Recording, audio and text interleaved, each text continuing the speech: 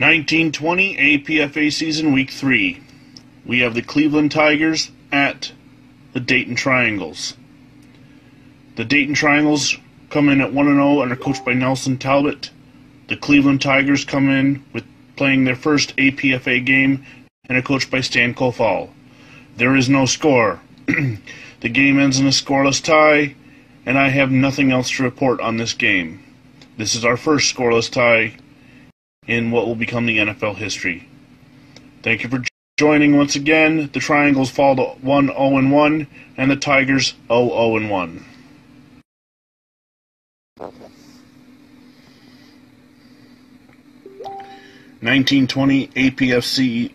APFA season week 3 continues as the Chicago Tigers travel to face the The Chicago Cardinals travel across town to face the Chicago Tigers. It is Sunday, October 10th, 1920. In front of 5,000 people, the Chicago Tigers come in the game at 0-0, same as the Cardinals, both playing their first NFL game. The Tigers are coached by, and I apologize if I pronounce this name wrong, Goyle Falcon, while the Cardinals are coached by Patty Driscoll. The game ends in a scoreless tie, second scoreless tie of the week, and both teams fall to 0-0-1 or 0-0-1 depending on how you call it. Thank you for watching and stay tuned for more APFA 1920 Week 3.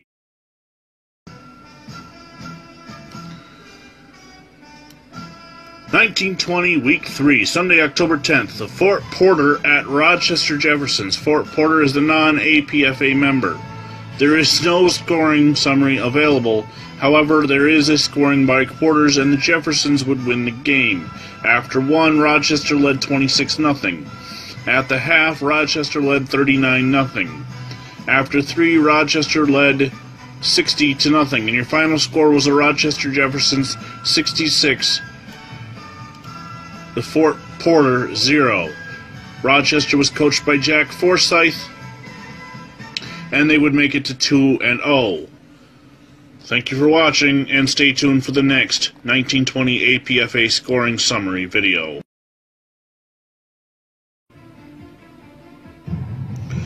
The next Week 3 APFA game takes place as the Cleveland Panthers, a non-APFA team member, travels to play the Detroit Heralds.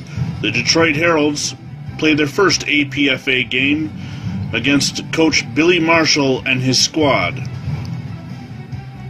There is no known scoring summary other than the Panthers scored on a return of some kind and a rush. But the scoring by quarters goes like this. After 1, Detroit 6, Cleveland 0.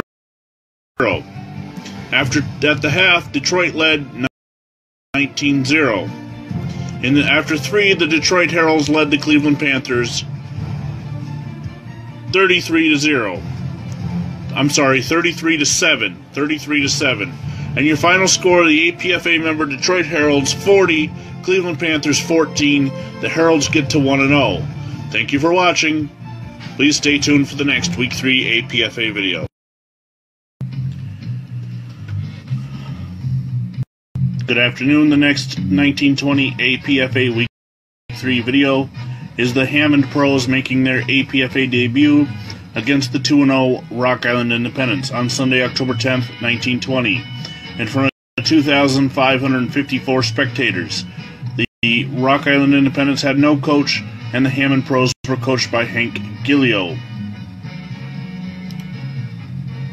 In the second quarter, Fred Chicken of the Independents ran the ball in from 1 yard out. Rube Ursella hit the extra point, and the Independents led 7-0. Then Waddy Kuehl ran the ball from 5 yards out. There was no extra point, and the Independents led 13-0 at the half. There was no scoring in the third quarter. In the fourth quarter, Waddy Kuehl caught a 35-yard pass from Arnie Wyman. Bobby Marshall hit the extra point, and the Independents led 20-0. Then Jerry Mansfield caught a 20-yard pass from Arnie Wyman. There was no extra point attempted, and the Hammond Pros fell to the Rock Island Independents 26-0.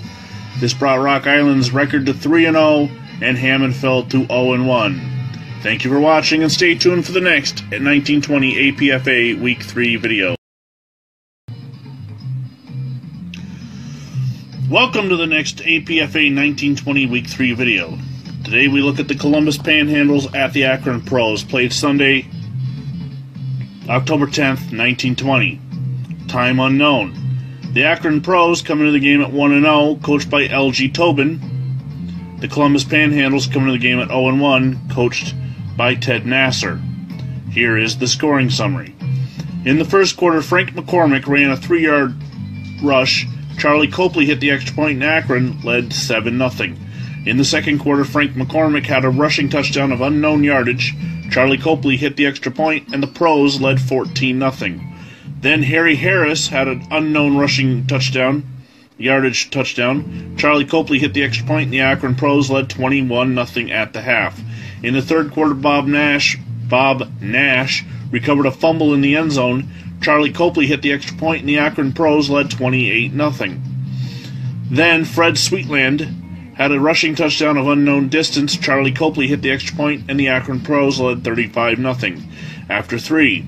In the fourth quarter, a safety was recorded to give the Akron Pros a 37-0 win. The Akron Pros get to 2-0. The Columbus Panhandles fall to 0-2. Thank you for watching and stay tuned for the next 1920 APFA Week 3 video. Next 1920 APFA Week 3 video.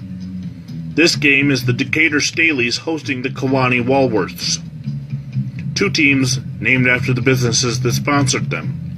The Decatur Staleys, an APFA member, come into the game at 1-0 and are coached by George Hallis, while the Kewanee Walworths are playing their first game and are not coached and are not members of the APFA. The game is played on Sunday, October 10th, 1920 at Staley Field in Decatur, Illinois, with an attendance of 1,500. The scoring summary. In the first quarter, Dutch Sterneman ran in an unknown yardage touchdown. No extra point. The Staleys led 6-0. Then Dutch Sterneman ran in a touchdown from an unknown yardage. Hugh Blacklock hit the extra point, and the Staleys led 13-0. In the second quarter, Dutch Sterneman ran in another touchdown of unknown distance. No extra point successful. The Decatur Staleys led 19-0. Then Bob Kohler ran in a touchdown, unknown yardage. No extra point successful. The Staleys led 25-0 at the half. In the third quarter, an unknown player for the Walworths returned a punt for a touchdown. The extra point was successful, and the Decatur Staleys led 25-0. The Staleys would go on to win 25-7. The Staleys would go on to win 25-7 and get to 2-0. Thank you for watching, and stay tuned for the next 1920 Week 3 video. Good afternoon, and welcome to the next 1920 Week 3 video. This video looks at the Toledo Maroons at the Canton Bulldogs. The Toledo Maroons are not an APFA member. There is no known coach for them, and their record is 0-0, as they've not played an APFA game. The Canton Bulldogs are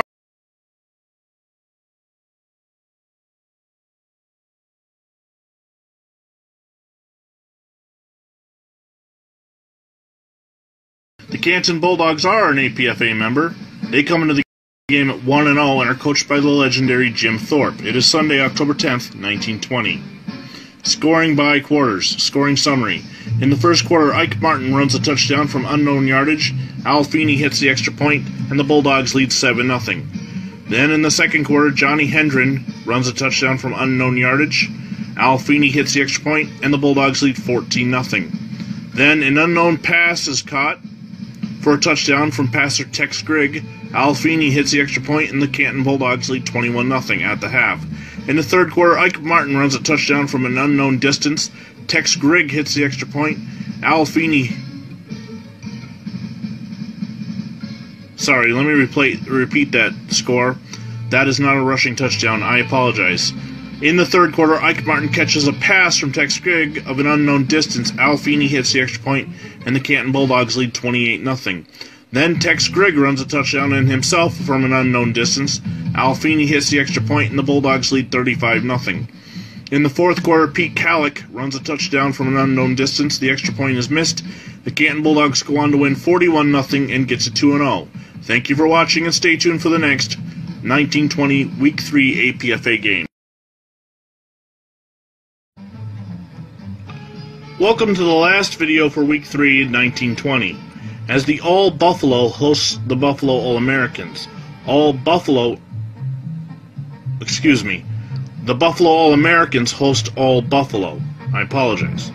All-Buffalo is not a member of the NFL or the APFA, but comes in the game at 0-1. It is not known who their coach is. The Buffalo All-Americans, a member of the APFA, come in with a record of 1-0 and are coached by Tommy Huguet. It is Sunday, October 10th, 1920. Here is the scoring summary.